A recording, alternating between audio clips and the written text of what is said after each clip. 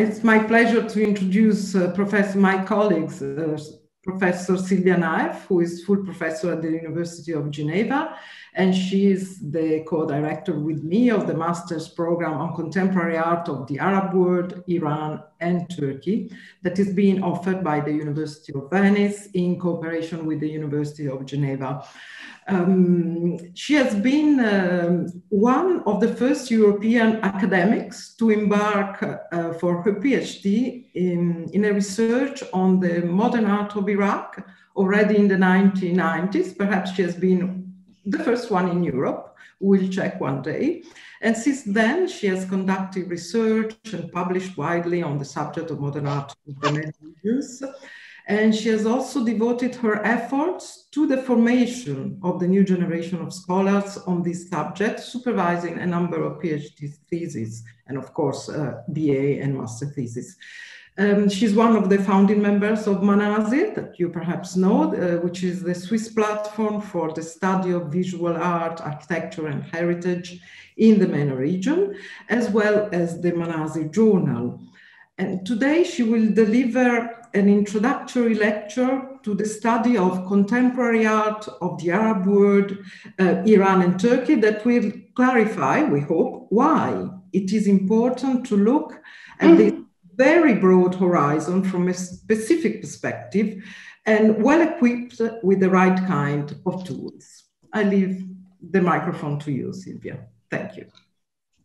Thank you very much, Cristina, for this kind introduction. So, and hello again to everybody. So, why choosing a master's degree on art from the Arab world, Iran, and Turkey? Why not just studying art history? Some academic programs in this field include today non-Western art in their curricula. So, is there any point about specializing in the art of this specific area? These are questions that you might be asking yourself and that Cristina Tonghini and I asked ourselves before starting to build up the program. I will try to give an answer to these questions, taking 3 specific examples from different periods in the 19th and 20th century, focusing on 3 dates. Art history has its landmark dates. If we think of modern art, in the Western context, we might mention, among others, 1865, when Edouard Manet exhibited his Olympia at the Parisian Salon, creating a scandal. Or 1907, when Pablo Picasso, with his Demoiselles d'Avignon, introduced the first elements of what was going to be Cubism and the reference to the African masks. Or 1917, when Marcel Duchamp took a urinal and exhibited it as a ready-made, shaking even further the concept of art sublimity, becoming thus the precursor of contemporary art. But what do these dates mean when we go from Europe and North America to the MENA region? Are they significant in this context? Before I try to give an answer to this, I would like to explain the geographical boundaries of this masterclass and of our program. Why limiting the area to the Arab world, Iran, and Turkey? This is, again, a relevant question, and it could be argued that there is no real coherence in this choice. Of course, any delimitation has its limit and has a part of arbitrary. However, the concept of MENA region, as we defined it, including the Arab world, Iran, and Turkey, is quite common in various disciplines. And in our opinion, it makes also sense in art history. Why?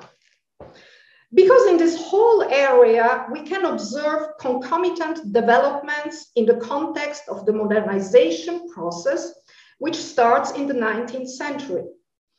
In the wake of this all-encompassing trend, art practice undergoes in the Arab world, in Turkey and Iran, a tremendous change.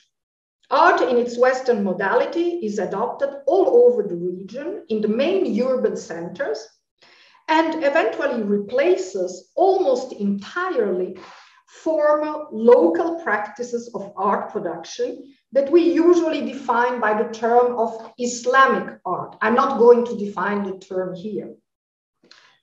There is a break, and new techniques and ways of conceiving art are adopted between the late 19th and the early 20th century. A second shift can be observed when attempts at creating local modernism start in Turkey as early as the 1920s and 30s, in the 1940s and 1950s in Iran and the Arab world. And finally, with the globalization of the international art scene since the 1990s, contemporary art has become the most widespread mode of artistic expression in the region, as it has on a global scale. But let's come back to the landmark dates. The first date is 1888, and a painting by Osman Hamdi, the Persian carpet dealer on the street. Osman Hamdi was the first Ottoman professional painter. He studied in Paris at the Beaux-Arts with the Orientalist painters Gustave Boulanger and Jean-Léon Gérôme. He then came back to Istanbul, where painting in the Western manner already was practiced at the military academy, and became, Hamdi, in 1883, the founder and first director of the Fine Arts Academy. This institution was the first of its kind in the region. It was followed by the Fine Arts School in Cairo in 1908 and the Fine Arts School in Tehran, 1911. They all taught art in its Western modality, a totally new language and concept in this region. If we look at the painting, painted in an Orientalist manner, we would, coming from a training in Western art, definitely range it within the Orientalist genre. At the first glance, the painting has a striking similarity with Gérôme's The Carpet Merchant in Cairo, which you see here on the left, painted just 1 year earlier. The same topic, the same accuracy in rendering the details of Oriental arabesque decoration on buildings and carpets. As Edhem Eldem wrote in 2012, Osman Hamdi deploys a whole grammar of Orientalism. So, could we say that this is a form of auto-Orientalism, of self-Orientalizing? And second point, if we think that Impressionism had already started to challenge the ways of representation and to break with the strict academic rules Orientalism was still following, is it a somehow old-fashioned painting? A second look will tell us another story. For the first point, while Gérôme illustrates, and I put it in quotation marks, eternal and unchangeable Orient, with no historical anchorage, as the hieratic positions of the characters here, if you look at the painting, illustrate, Osman Hamdi gives quite another perspective. His picture shows a contemporary scene. Why? We see an Oriental merchant who encounters a Western family with their dragoman, their translator. Thus, although totally Orientalist by its style, I think we cannot take another position towards this. Hamdi's representation is not that of an Orient that has not changed since times immemorial, as the Orientalist view used to illustrate it. And as you have it in Gérôme's painting, there is no sign of the contemporary era in it. It seems, therefore, difficult to name it auto-Orientalist. For the second point, it is true that its pictorial language, Osman Hamdi's painting could seem old-fashioned and conventional.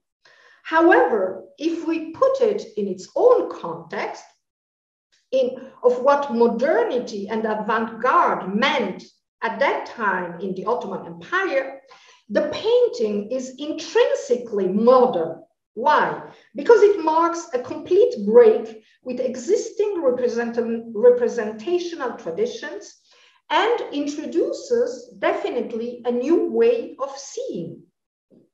The same can be said of the works of art produced in other parts of the region in the late 19th and the first half of the 20th century, which were symptomatic of new cultural practices.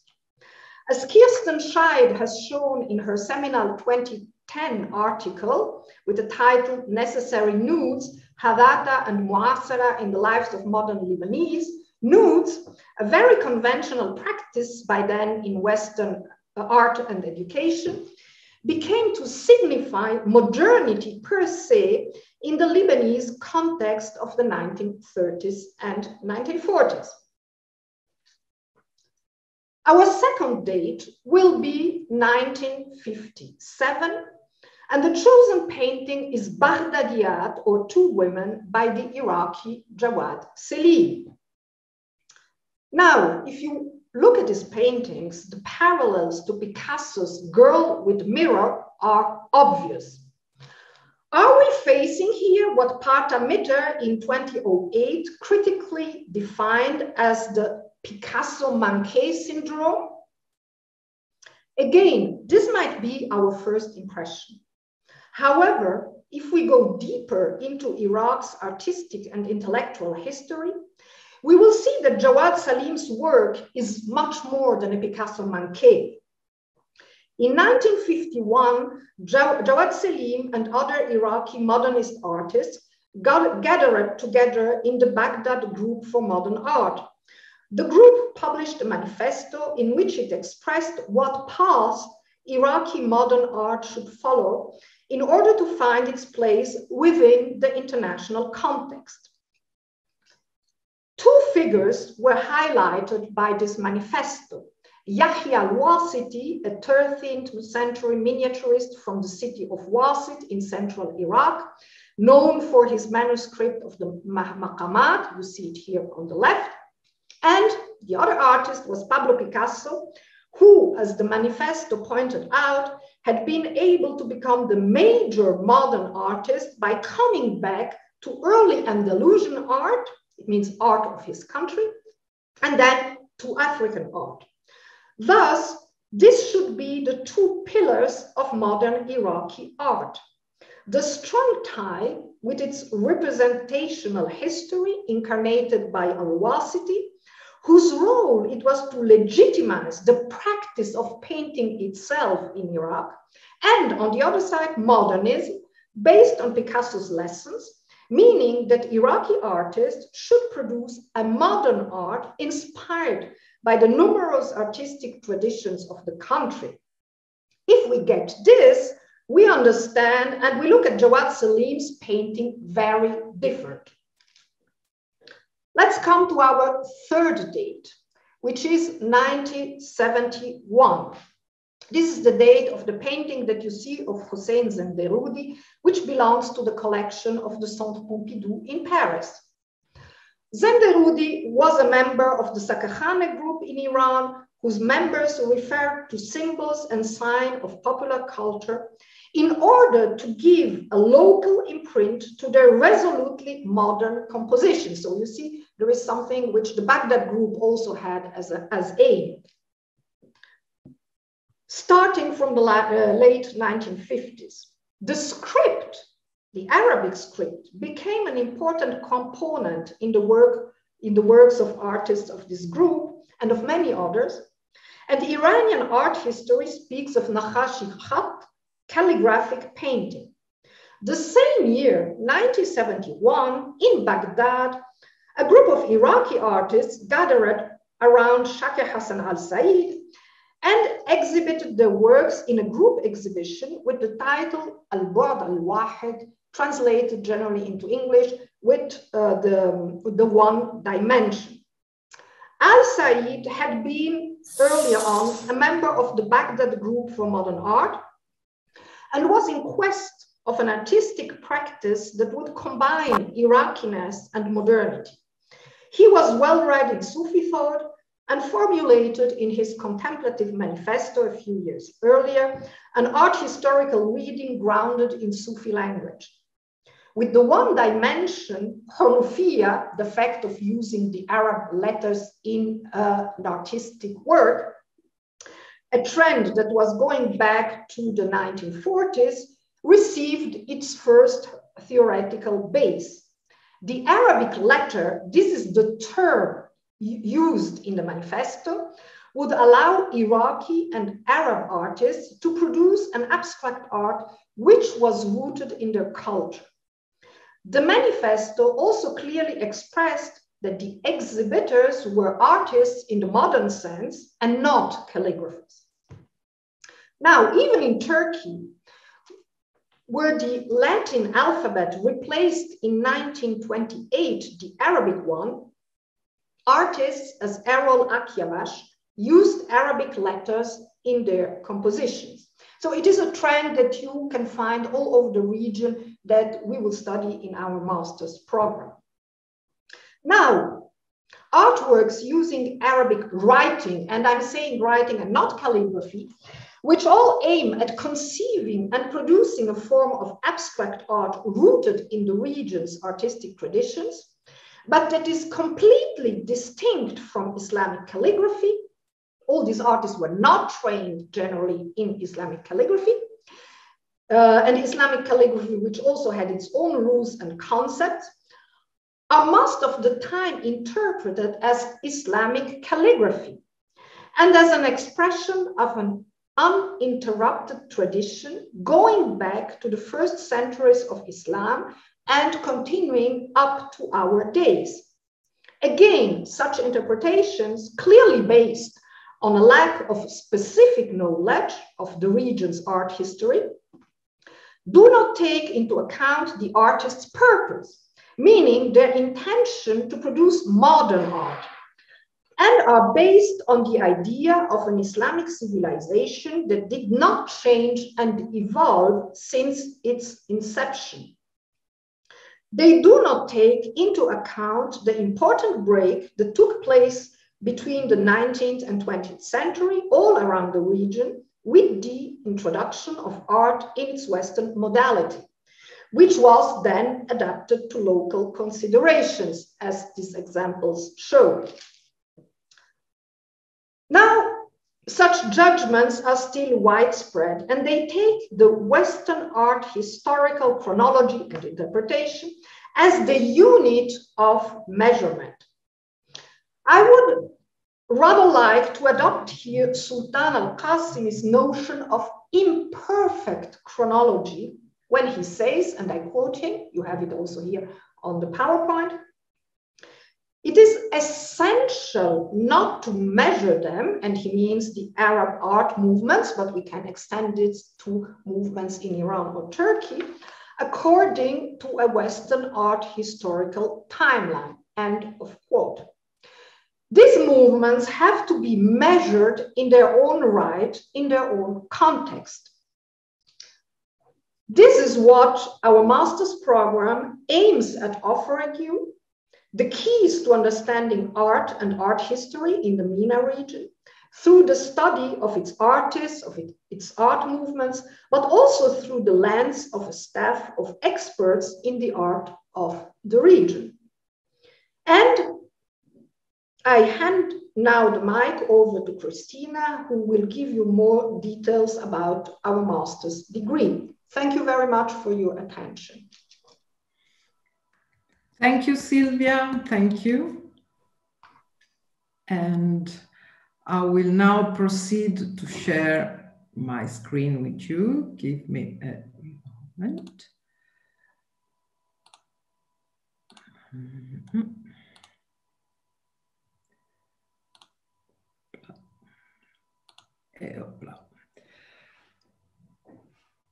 Now, this second part of our talk today will more specifically concern this master program that we were talking about. I'm sorry, I just slipped. And I will share with you some of the considerations that brought Professor Naif and myself to develop such a program. I think you have understood quite well, although this was an introductory lecture, that you need a specific knowledge to understand the works of art that come from the MENA regions. You need to look at it from a specific perspective, and you need to understand the context they developed in. Now, let me just draw your attention on certain elements. First of all, the extraordinary dynamism of the art scene in the Arab world, Iran and Turkey, that led in the last couple of decades to the opening of new museums, foundations, institutions, gallery exhibitions and fairs, you name them. And let me show you just a couple of examples, like the Mathaf, which opened in 2010, and it's located in Doha. It's the Arab Museum of Modern Art of Doha, designed by a famous French architect, Baudin. Or again, the Louvre, Abu Dhabi. Many European institutions opened kind of a local branch in the MENA region. Louvre Abu Dhabi opened in 2017 and is designed by Jean Nouvel.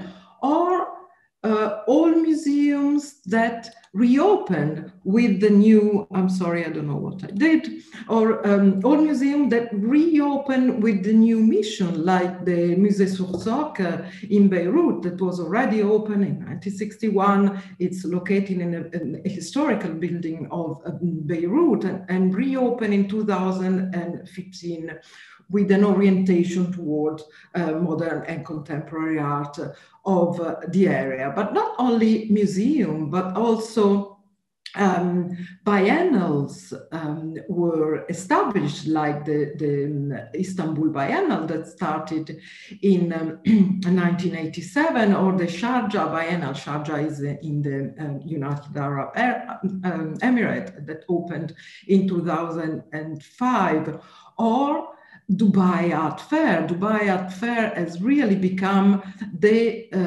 I'm sorry, I seem to have a problem with my screen, has become one of the most important scenes for the art of the MENA regions, and it takes place annually since the year 2007, and many galleries worldwide participate in this event. Or Tehran Art Fair, that was established just in 2000, only more recently, but it's becoming one of the point of reference of the art of the Arab world, Iran and Turkey in the area.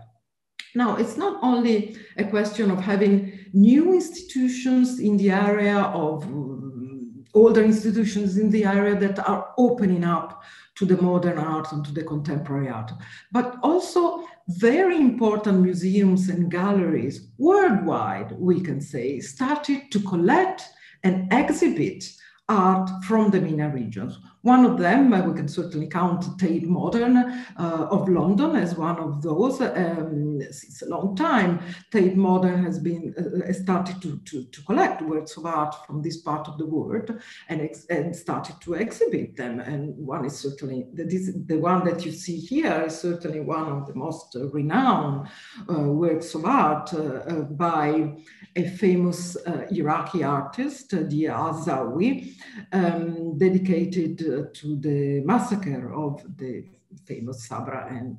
Shatila. And here again, going back to what Professor Naif was saying earlier on, you can see what is a kind of mark of the work of an Iranian artist, Parviz Tanavoli, that is known as each is this, it's realized as a sculpture, and it is, it reproduced and a word, an Iranian word, each that stands for nothing. And it has become, as I was saying, the mark of this artist. He has been producing this each in many different ways, in different material, in different sizes. And in 2005, as a protest against the conditions of the prisoners that were held in Guantanamo by the Americans, he produced this work that is titled Each in a Cage. And this work was acquired by the British Museum and exhibited there, where we see the same each that this time is in a cage. Or, you know, one of the most renowned institutions worldwide for modern and contemporary art, this is the MoMA in New York, count in its collection several works of art from the Arab world, Iran, and Turkey. And here you have the image of an exhibition they organized to respond to the travel ban that had been recently introduced at the time. And in which way they responded? They started to showcase artists from banned country. And here we go back to the artists already mentioned by Professor Naef, Charles Hossein Zenderoudi, of Iranian, an artist of Iranian origins. And we can see here on the right one of his work. So now let's have a look at the market. Specialists recognize that today we are facing a globalized art market because, of course, the process of globalization has obviously invested also the art market. And what have you seen? We have seen that not only New York, London, and Paris have remained the traditional networks for the art market, but other cities have acquired this position. Among them, many of the cities that are located in the Middle East, in our area of interest. Why? Why here? Because in all these regions, ambitious and far-reaching cultural development projects have been initiated by the governments and have been matched and sustained by corporate and private capitals, meaning that there have been in all these regions, including the MENA regions, major investment in the art scene. And this, of course, had led to the creation of new institutions, of new museums, and has invigorating the art market. That, of course, it's another of the factors that in many ways feed the world of the art. Very important auction houses at some point realized that the world of art was becoming globalized and that a new role was being played by the products of art from the Arab world, Iran, and Turkey. And Christie's, for instance, at some point opened a branch in Dubai. And this, of course, encouraged the local market, but also transformed the market of these works of art into something global. And of course, the audience that started to appreciate the products of this area of the world became much wider. And this also had an effect on the appreciation from the monetary point of view of these works of art that previously were the field of selected specialists. Here you see on your right a celebrated work of one of the most famous Egyptian artists, Mahmoud Said, that was sold for 2.5 million dollars, quite unexpectedly, because as you can see here, it was estimated around 300,000 or 400,000.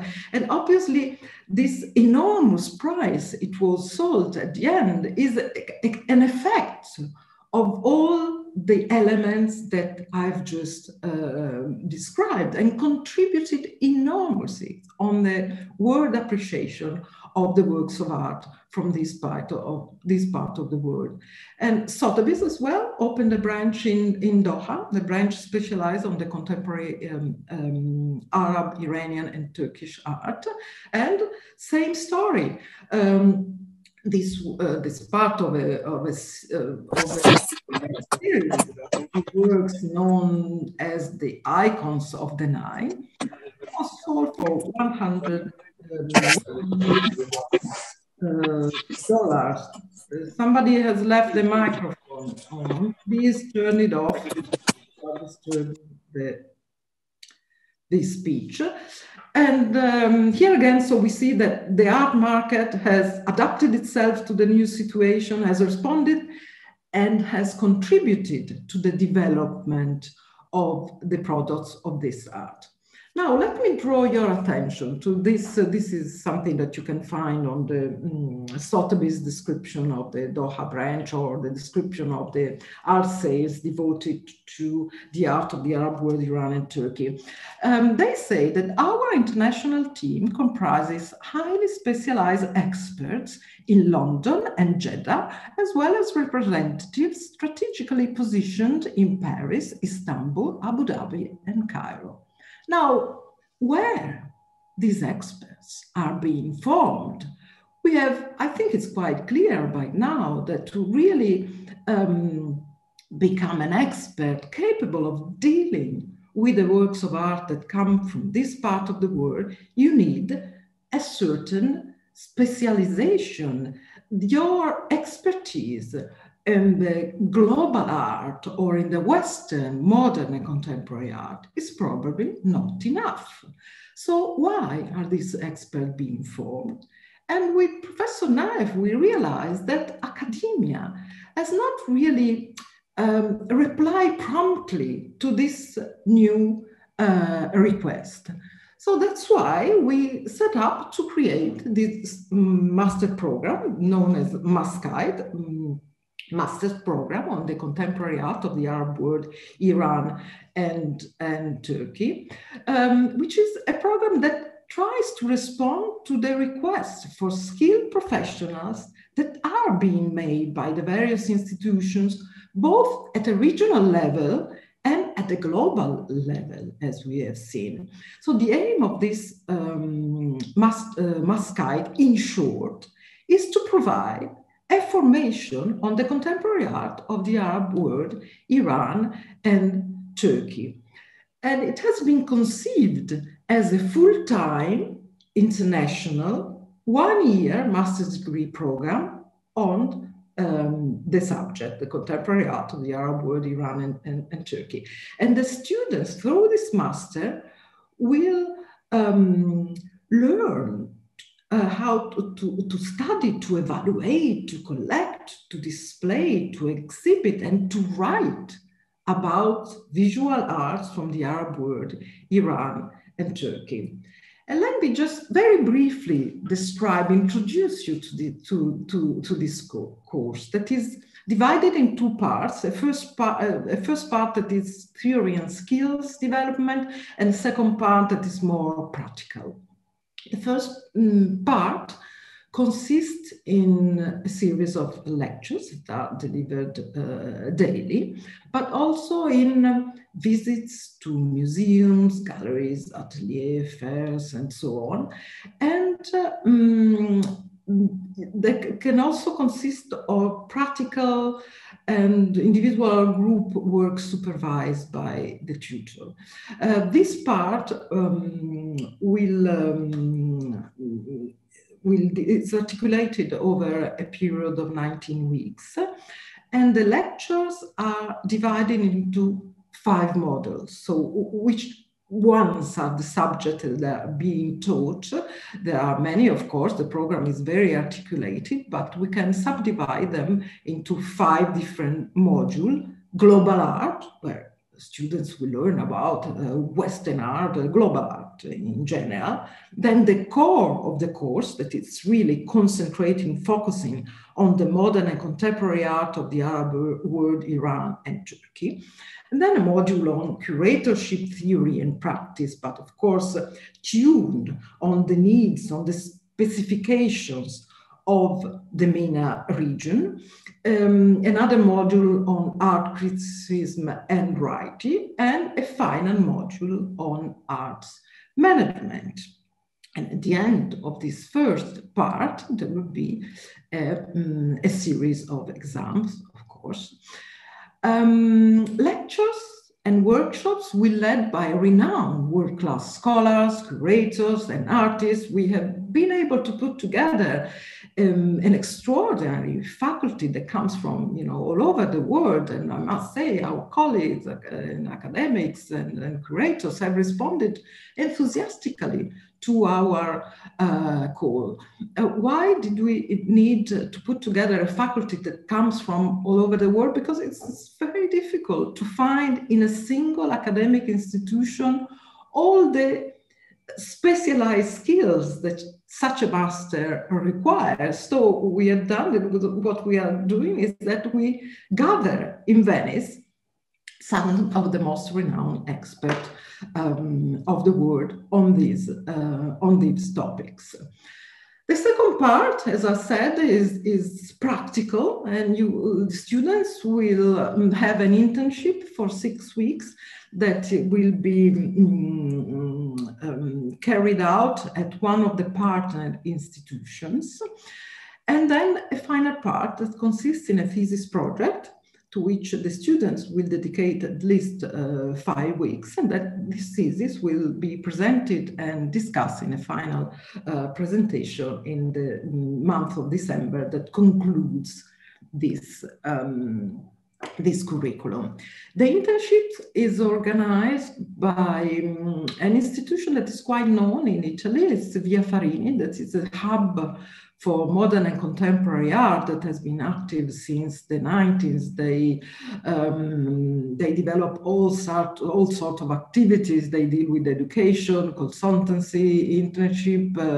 They have artists in residence. They have a very important documentation services. And of course, they are in contact with all the major organizations, institutions, and galleries in Italy and abroad, and they are in charge of organizing the internship for us.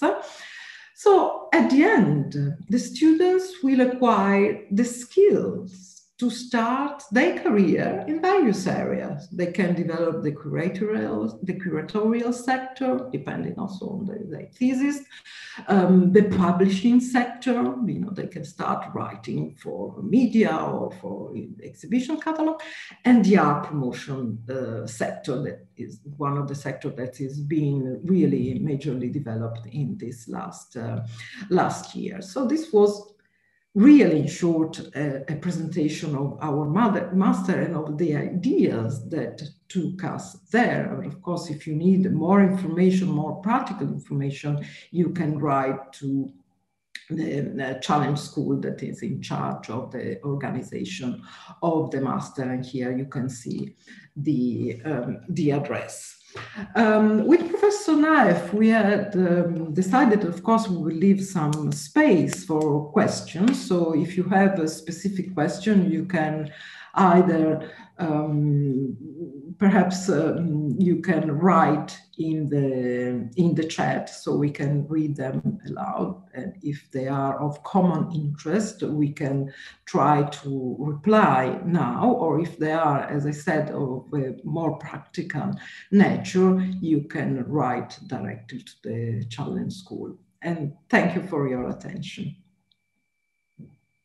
If I can add something to what Cristina said, This is a collaboration between CAIT Foscari and the University of Geneva, and the program includes also a week where students will come to Geneva and have here an introduction to specific Swiss ways of philanthropy. And this will also be coupled with a trip to Paris, a very short trip to Paris, where we will visit a few institutions that work in the field of art from the Arab world, Iran and Turkey.